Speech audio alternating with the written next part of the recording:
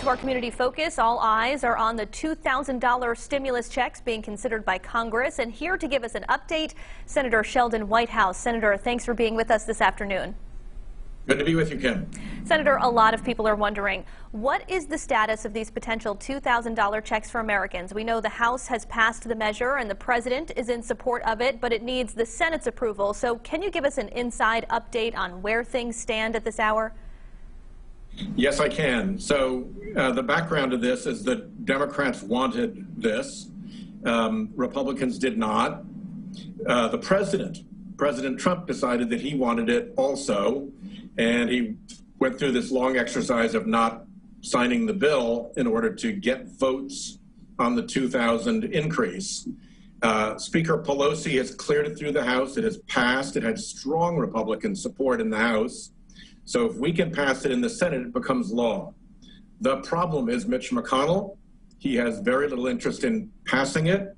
And what we're hearing right now is that he will not bring up the House bill, which would be the easy thing to do to get it passed, but difficult for some of the politics of some of his members, and that he's going to bring up a different bill that is loaded up with poison pills of various kinds to try to make Democrats vote it down so that he can achieve that political victory and keep the dollars at 600.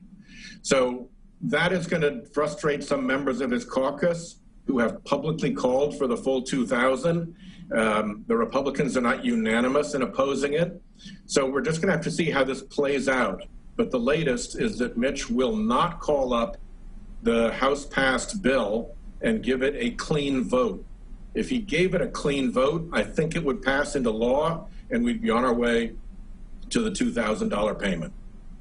So, Senator, level with us here. With this new bill in contention, I know you talk often to your Senate colleagues. How realistic is it at this point that we are going to be getting these $2,000 checks?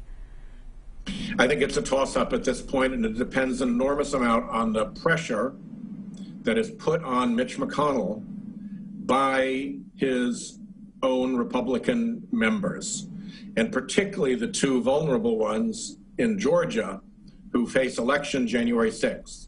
I think more than anything else, he wants to help them, but he can often help them by giving them a way to vote for it in a way that doesn't pass, by arranging a vote that they can be for, but that will fail.